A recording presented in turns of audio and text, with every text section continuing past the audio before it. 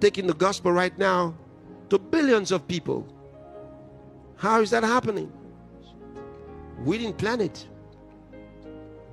We didn't even know it could happen in such a short period of time. But God knew. And I can tell you, we will never, as the church of Jesus Christ, we will never be disadvantaged. Never. The Bible says there is no enchantment against Jacob. Hallelujah. There's no wisdom, no counsel against the Lord. There's none. Human beings can never amass the wisdom enough to trap God. No, no, no. No, 1,000 times no.